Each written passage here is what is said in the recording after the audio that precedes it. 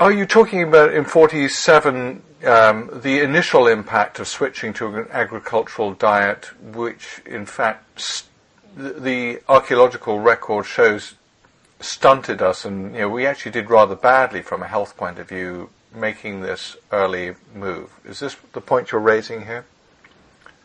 Exactly. There is a lot of admittedly indirect evidence that when this switch occurred and we became agricultural, that this had a very significant impact on our basic biology, our functional biology, especially. We became shorter. We went from being, beautifully athletic in many cases to being rather stunted and awkward.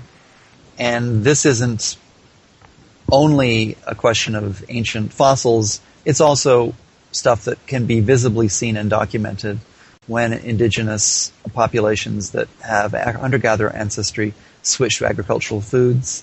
My personal feeling about what happens to First Nation Canadians is that it's almost a second round of genocide, yes, what we do to them when they start to adopt Western diets and Western patterns of inertia and inactivity, that this is a health apocalypse for them.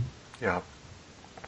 And it's been remarkable. There's been studies showing, Maasai living a traditional life, and then a family would move to Mombasa and within 15 years fall into the health parameters of other urban people. Very, very, very quick failure in response to the modern world.